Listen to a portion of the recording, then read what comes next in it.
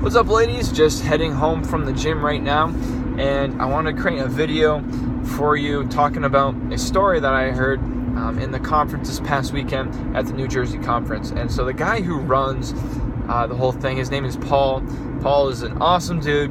He was a professional pitching coach for the Pittsburgh Pirates. His mentor was Yogi Berra.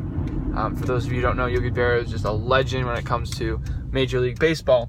But anyways, he was telling us the story about his son. And so his son is autistic, and he went on to explain that kids with autism, when they're overstimulated, they tend to freeze in their footsteps. They don't do too much just because of the overstimulation. And so Paul was at his son's soccer game, and his son, was 6, 7, and so he's at his son's soccer game, and there's a lot going on, and his son froze. And when that happened, he was kind of holding his breath. Paul was holding his breath, not knowing what to do, and just like, come on, what's going on? Because obviously it's just, for him as a father, it can be frustrating. And so he went on to say that his son's coach did something that can never be done before, that no coach will ever be able to replicate, and do something so good for his son. And what that coach did was he went out and he grabbed his son's hand and he brought him into the game. He literally brought him into where the ball was and ran around with him while he was frozen. He brought him into the game. And so Paul, he went on to continue that whenever he is watching his son is better.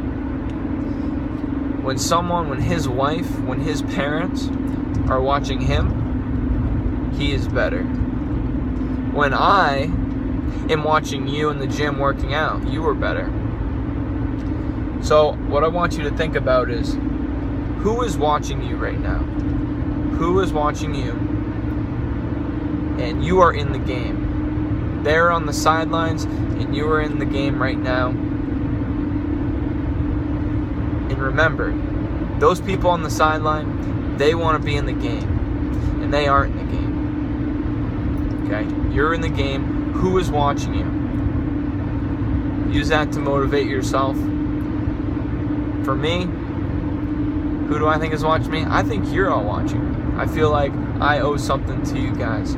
That if I didn't do what I do, which I love, I am letting you guys down. You all make me better, believe it or not. You really do.